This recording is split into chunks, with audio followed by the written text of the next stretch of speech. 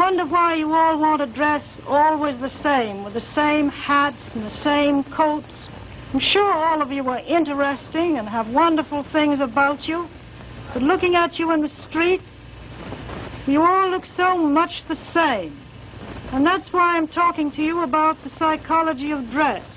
Try and express yourselves better in your dress. Bring out certain things that you think are hidden. I wonder if you've thought of this angle of your personality. I'd like to ask you some questions. Why do you like short skirts? Oh, because there's more to see. More to see, eh? What good does that do you? What's in my hands? It makes you more attractive. No? In 1927, an American journalist wrote, "A change has come over our democracy. It is called consumptionism. The American citizen's first importance to his country is now no longer that of citizen, but that of consumer."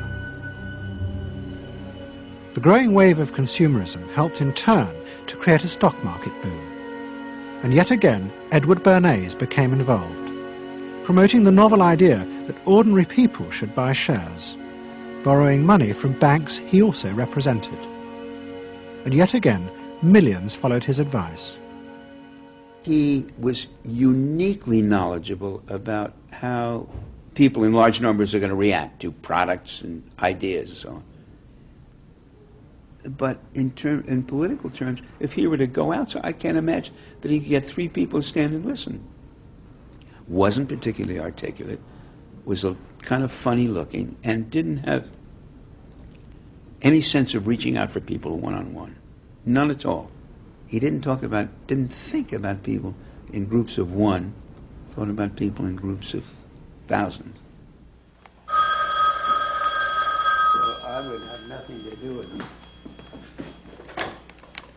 Hello? Bernays soon became famous as the man who understood the mind of the crowd.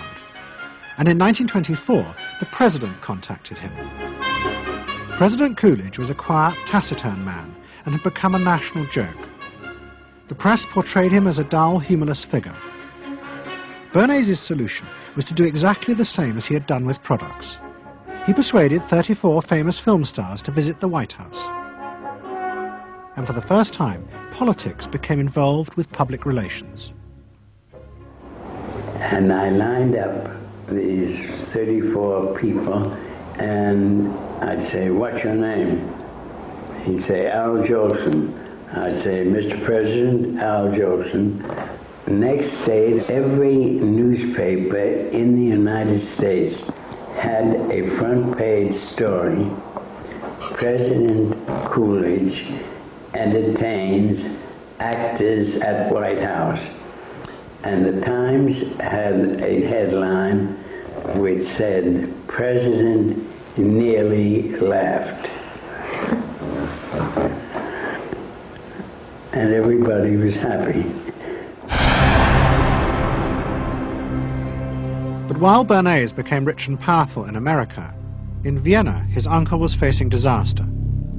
Like much of Europe, Vienna was suffering an economic crisis and massive inflation, which wiped out all of Freud's savings. Facing bankruptcy, he wrote to his nephew for help. Bernays responded by arranging for Freud's works to be published for the first time in America, and began to send his uncle precious dollars, which Freud kept secretly in a foreign bank account. He was Freud's agent, if you will, to get his books published. Well, of course, once the books were being published, Eddie couldn't help himself but promote these books, see that everybody read them, make them controversial, emphasize the fact that, do you know what Freud says about sex and what he says cigarettes are a symbol of and so on and so forth? How do you suppose all those stories got out? Certainly the academics weren't spreading these around the country. Eddie Bernays was. Then, when Freud became accepted, well then, of course, to go to a client and say, "Well, Uncle Siggy," see, then that had some cachet. But notice there, first Eddie created Uncle Siggy in the U.S., made him acceptable, secondly, and thirdly, then capitalized on Uncle Siggy. Typical Bernays performance. Bernays also suggested that Freud promote himself in the United States. He proposed his uncle write an article for Cosmopolitan, a magazine that Bernays represented, entitled A Woman's Mental Place in the Home. Freud was furious. Such an idea, he said, was unthinkable. It was vulgar, and anyway, he hated America. Freud was now becoming increasingly pessimistic about human beings. In the mid-20s, he retreated in the summers to the Alps, sometimes staying in an old hotel, the Pension Moritz in Berchtesgaden. It is now a ruin. Freud began to write about group behavior, about how easily the unconscious aggressive forces in human beings could be triggered when they were in crowds. Freud believed he had underestimated the aggressive instincts in human beings. They were far more dangerous than he had originally thought. After World War I, Freud was basically a pessimist. He felt that man is an impossible creature, a very, very sadistic and bad species, and did not believe that man can be improved. Man is a ferocious animal, the most ferocious animal that exists. They enjoy torturing and killing, and he didn't like man. The publication of Freud's works in America had an extraordinary effect on journalists and intellectuals in the 1920s. What fascinated and frightened them was the picture Freud painted of submerged, dangerous forces lurking just under the surface of modern society. Forces that could erupt easily to produce the frenzied mob which had the power to destroy even governments. It was this they believed had happened in Russia. To many, this meant that one of the guiding principles of mass democracy was wrong, the belief that human beings could be trusted to make decisions on a rational basis. The leading political writer, Walter Lippmann, argued that if human beings were in reality driven by unconscious, irrational forces, then it was necessary to rethink democracy. What was needed was a new elite who could manage what he called the bewildered herd. This would be done through psychological techniques that would control the unconscious feelings of the masses. And so here you have Walter Lippmann, probably the most influential political thinker in the United States, who is essentially saying that the basic mechanism of the mass mind is unreason, is irrationality, is animality. He believes that the mob in the street, which is how he sees ordinary people, are people who are driven not by their minds but by their spinal cords. The notion of kind of animal drives, unconscious instinctual drives lurking beneath the surface of civilization.